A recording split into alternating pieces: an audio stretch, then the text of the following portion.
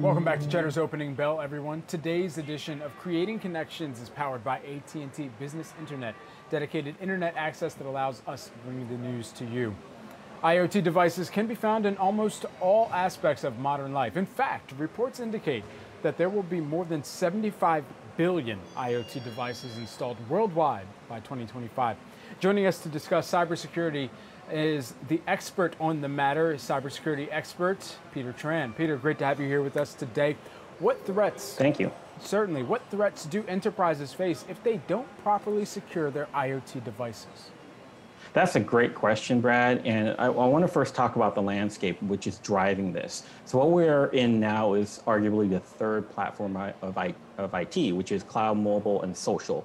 And what's happening is we're moving into the fourth platform, which is cloud, mobile, social, and IoT, which is completely converged and materialized. So with that trajectory of growth, every business, especially critical infrastructure, are facing having some type of IoT device. That being the device is smart, it transmits critical data, and it's connected to the internet. And it can be very, very small, something like a closed circuit television, or even on a manufacturing environment where it's measuring tolerances when you're going into production environments. So we could see the latest news in the attacks with the oil pipelines and meat productions and things like that, and even medical devices. So industries across the board, because now they're more connected from a B2B, business to business, manufacturing, supply chains, disruption in those types of devices is absolutely number one on the watch list for every enterprise out there from a global scale.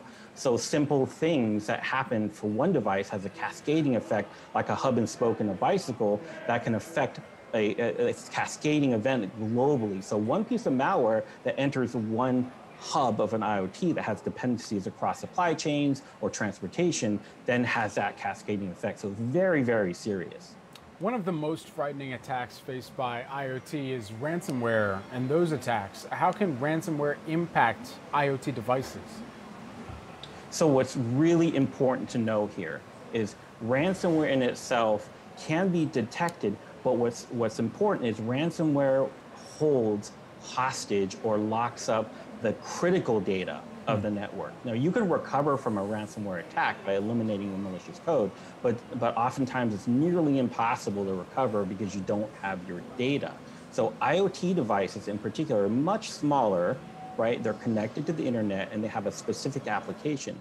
So when you attack a network of IoT devices or the hubs of millions and billions of dependencies there, and you hold that data ransom or hostage, or you can destroy the data or disrupt the data, that has the same compounding effect across the board to supply chains and other critical infrastructures across hospitals and transportation, that happens in almost 3-4 times faster than you would have a traditional attack or breach. And so since IoT or Internet of Things devices are all connected, they can easily also spread malware. So can you explain this threat a little bit more in depth? Sure. So I mentioned the hub and spoke model. So because IoT devices are growing so exponentially and they're not technically monitored very well. So monitoring and early detection is very key. So they oftentimes get put on networks, they're kind of forgotten. So things like air sensors, temperature sensors, anything like that, smart parking meters, handheld devices at restaurants, those are all considered IoT devices, and the software. So what happens is a small piece of code may be inserted into one IoT device, and then it moves to payment platforms, banking systems, smart parking meters, anything that's even more connected. So a clever cyber attacker can write very, very small pieces of code for malicious code that goes virtually undetected because these IoT hubs aren't traditionally part of those enterprise monitoring and early detection security operations centers. So for example, AT&T in of itself has a service around IoT connected managed services. So a lot of IoT being deployed now is part of those types of managed IoT services that bakes in the monitoring and detection, and often has services around deployment and management of that. Certainly. And so with so much expansion in the IoT space, it can be hard for companies to know if all of their devices are actually secure. So how can businesses stay on top of securing all of their devices? So one critical area is it's no different than your traditional enterprise security, except these devices are smaller, they're unmanaged, and so what you have to do is you have to take a proper inventory of your new infrastructure. Now, businesses are moving more and more to cloud-hosted environments, right? It's a cost savings measure, it's a scalability measure, but along with that comes how do you manage the IoT environment that's also being managed and hosted in the cloud. So the shift is enterprise should look at how do I monitor and detect for, inclusive of IoT devices in my managed environment. So it's not a hard leap, it's just a lot of due diligence to have that proper inventory of what you have and where you need to place the priority in monitoring and early detection and mitigation of potential breaches. And just lastly, while we have you, depending on the size of your business, your IT team might not be able to handle some of the more daunting cybersecurity issues. So what kind of option do you have in that case?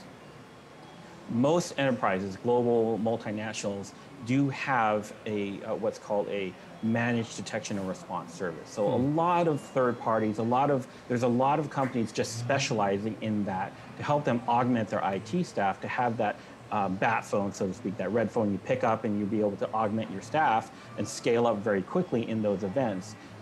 So that's becoming the norm now, especially when it comes to cloud-hosted environments. And oftentimes your cloud-hosted environment vendors, AT&T included in their managed services of IoT, would have attached to that augmentation service as well. So, if you're working with an AT&T or others, that is something that you should look into first and foremost and ask those questions. Do you provide those augmented cyber breach services and or monitoring detection services to help with my cloud-hosted environment, especially for IoT devices? Cybersecurity expert Peter Tran, thank you so much for joining us here this morning with the expert breakdown for certain. And ATT Business is helping businesses communicate, collaborate, and stay connected virtually anytime, anywhere. Visit att.com/network services for more information.